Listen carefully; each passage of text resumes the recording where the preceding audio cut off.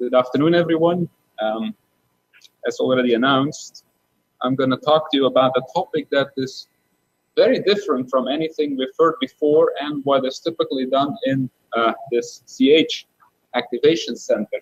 That has to do with heterogeneous catalysis. And as you will see, many of our problems are pretty similar, but the approach is very different. So I very much appreciate the opportunity to reach out to this community, and I certainly welcome feedback or ideas in how we can move forward. So I'm going to talk about the conversion of alkanes to olefins.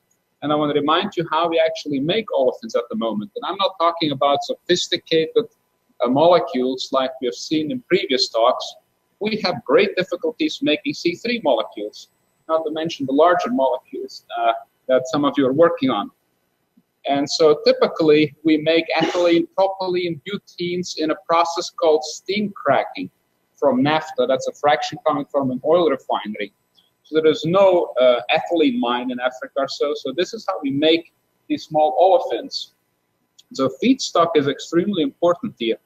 And so recently the exploration of shale gas is really a game changer, especially in the United States, in how we're gonna make those building block chemicals.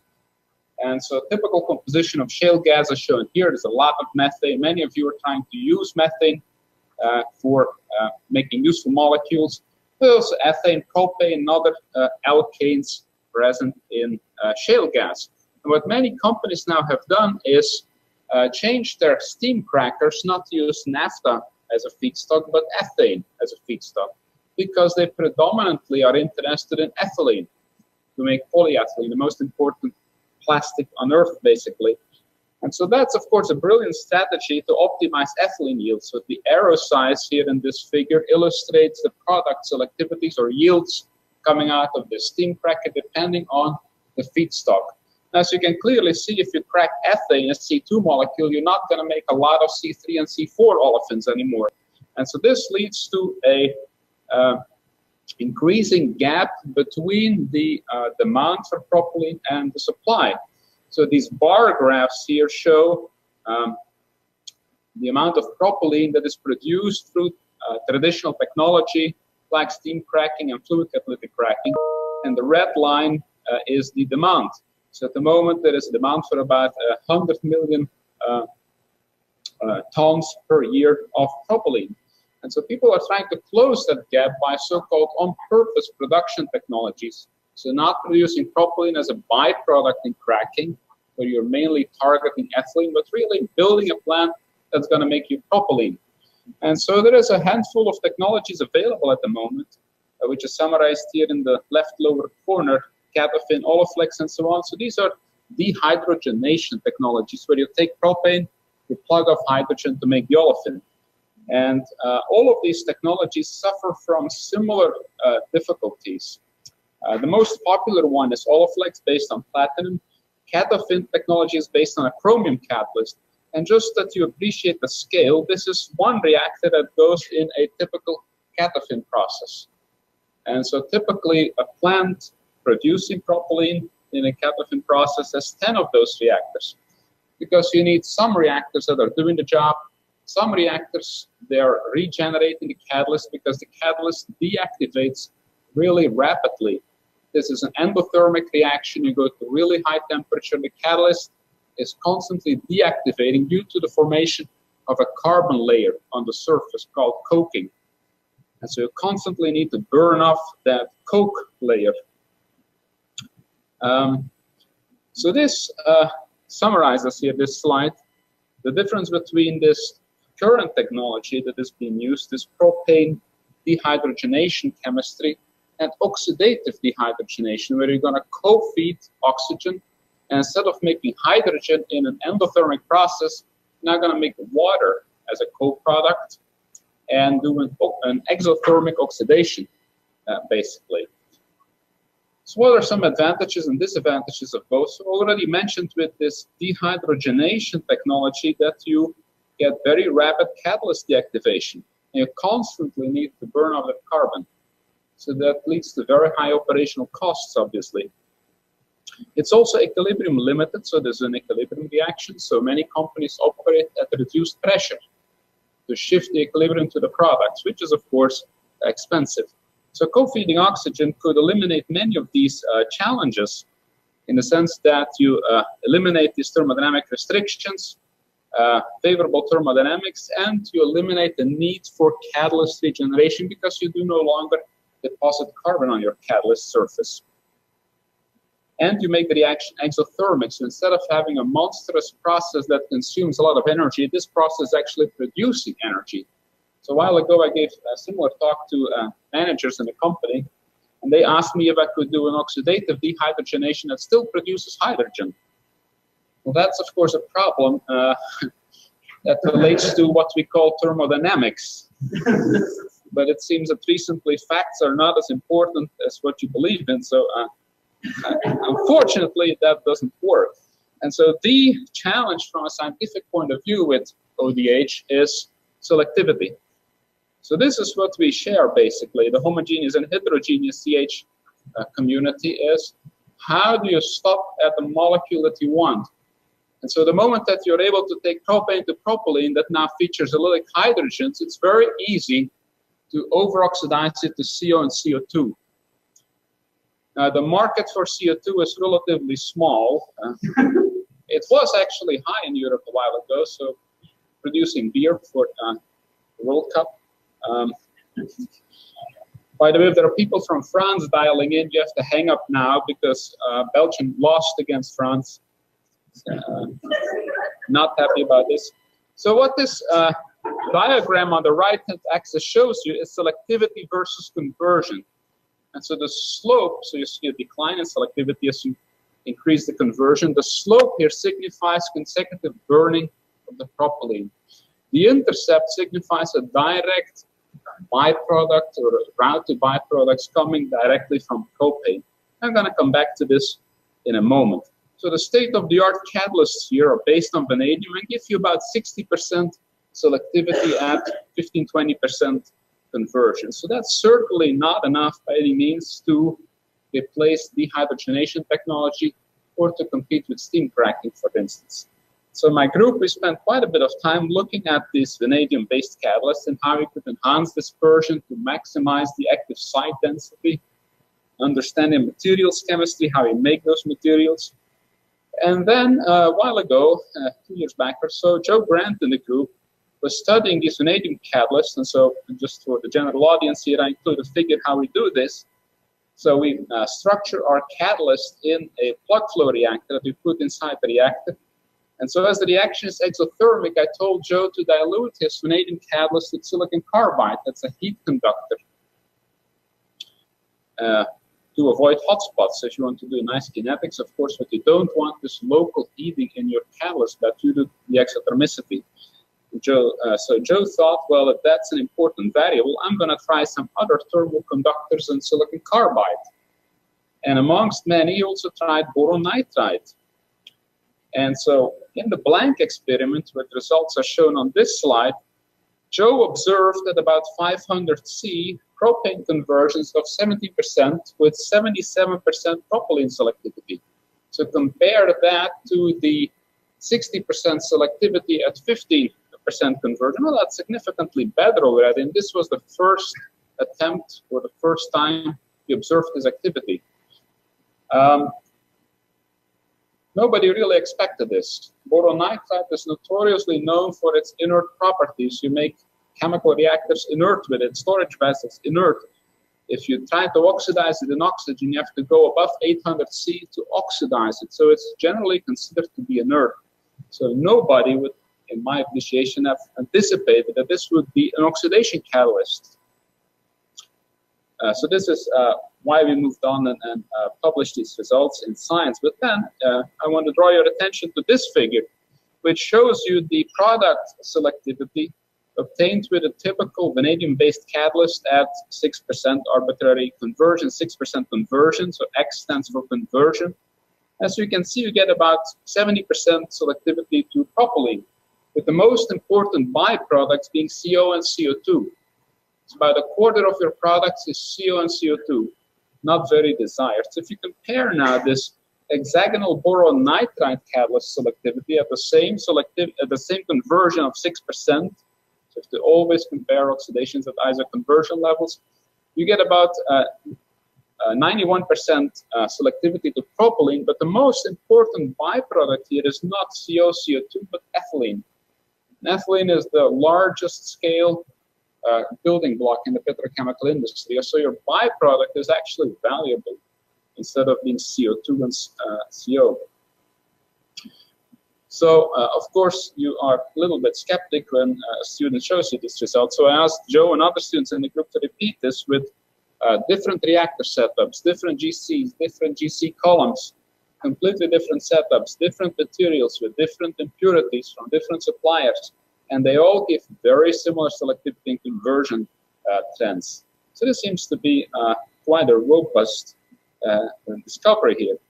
So coming back to this figure showing olefin selectivity versus conversion that I showed you before with here these black symbols being the literature references.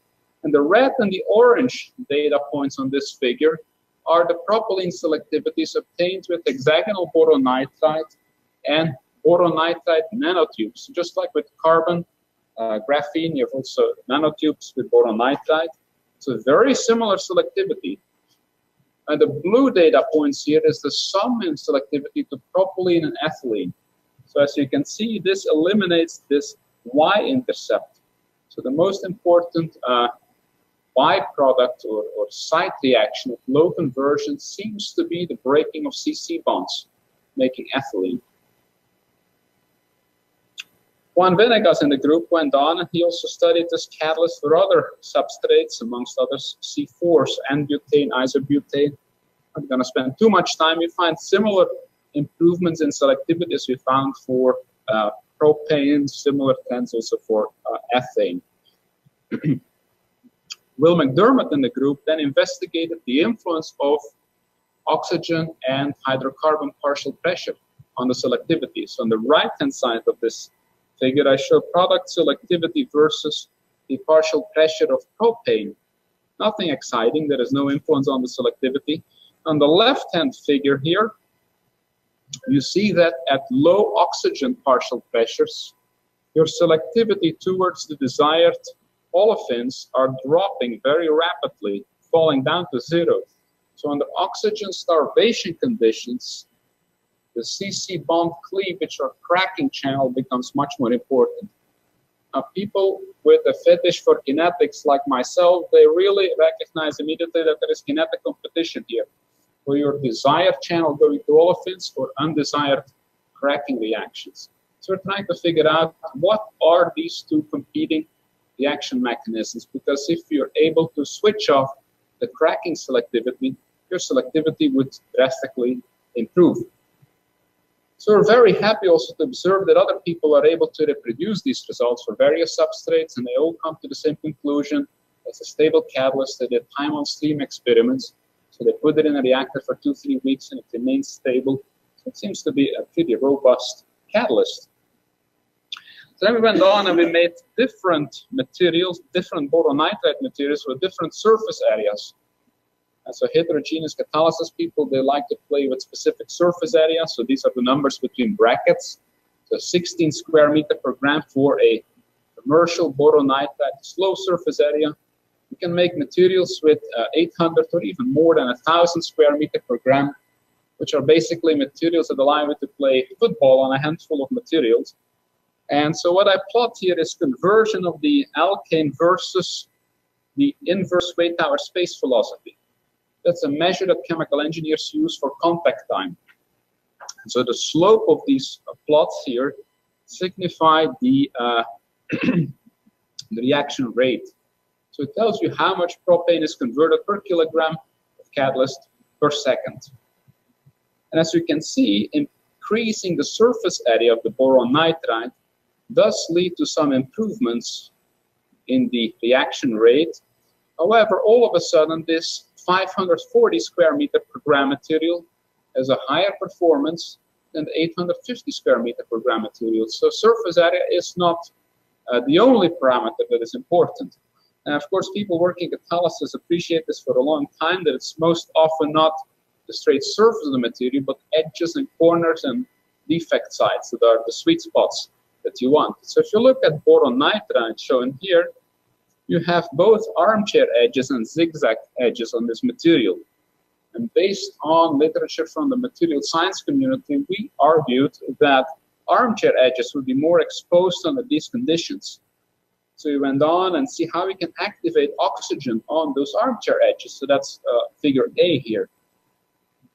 Other people in the literature, they do agree that oxygen needs to be activated on the material, and they proposed either oxygen activation on these zigzag edges, figure C, or hydroxylated sites in the middle of the figure here. Either way, there is a consensus that you need some sort of oxygen on the surface. And so using periodic boundary calculations, you're able to close a catalytic cycle that somehow energetically makes sense, can explain our observed productivities and so on. And we thought, well, fantastic, we have a catalytic cycle, what more do you want? Now, Juan Venegas performed an experiment where he also tested other borides. And as we can see, cobalt boride, hafnium boride, you name it, they all follow the same selectivity trend as boron nitride. So again, the solid symbols here are the selectivity to propylene. The open symbols are selectivity to propylene plus ethylene combined. We also tried different nitrides. So for instance, titanium nitride here, they're also active, but by far not as selective.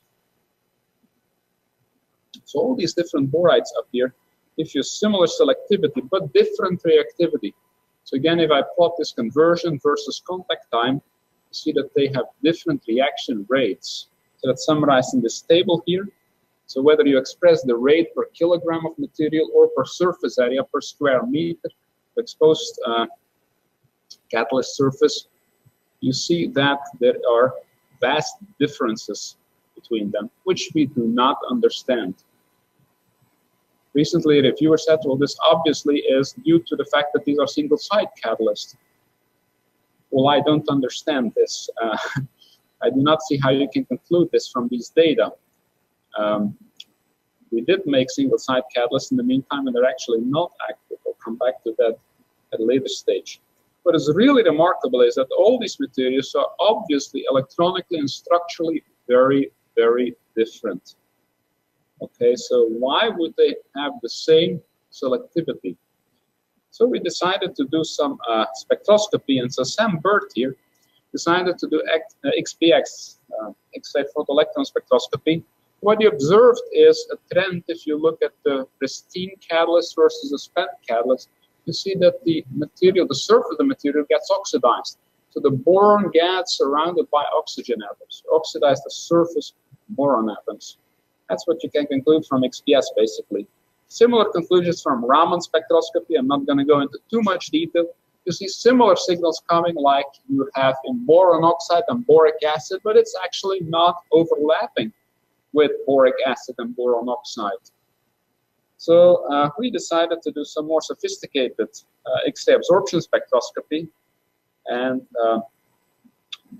for boron, you need soft X-rays, so we needed to travel to Berkeley with the advanced light source. And so what this can teach us here is, if you compare the boron KH spectrum on the left-hand side of the figure, so in the south of the figure, you have boron oxide and boric acid reference spectra, and the fresh catalyst and the spent catalyst. What you observe is in the spent catalyst, you see boron with 3 oxygen atoms surrounding the boron. Whereas in the fresh, pristine boronite, you only have boron surrounded by 3 nitrogen atoms. But clearly, whatever you make on this material is different from boron oxide and boric acid. Same conclusion if you study the oxygen KH. So, well, this is really remarkable. So we decided to turn to NMR spectroscopy, which is work by Alyssa Love. And so one of the problems with boron NMR is that this is a quadrupolar nucleus, which gives rise to these really complicated line shapes. So all these spectra that you see here are simulated spectra for single boron nuclei. The only difference is their symmetry, their molecular arrangement. So this eta parameter basically gives you information on the molecular environment. You could say, well, this is annoying, or you could say that's brilliant because the precise structure of the signals that we get contains atomistic information on what is around this boron atom, which is really cool if you want to try to understand what is going on. I'm going to show you a few results here in the interest of time. So in the fresh hexagonal boron nitride, we just observe one signal corresponding to boron surrounded by 3 nitrogens. On the spent catalyst, we all of a sudden see an additional signal coming from boron surrounded by 3 oxygen atoms, which chemical engineers are lazy, so I just put BO3. That's just an abbreviation of what reality is. I'll come back to this in a second. Now, where you read the isotropical chemical shift of such a quadrupolarly broadened signal is not in the middle of the signal, but where the signal starts, basically. So what we can clearly conclude from this already is that this oxidized boron phase that you form on a spent catalyst is not boron oxide. Okay, one other word of warning here is, if you look at this spent spectrum, it appears like a lot of the boron nitride is converted to boron oxide.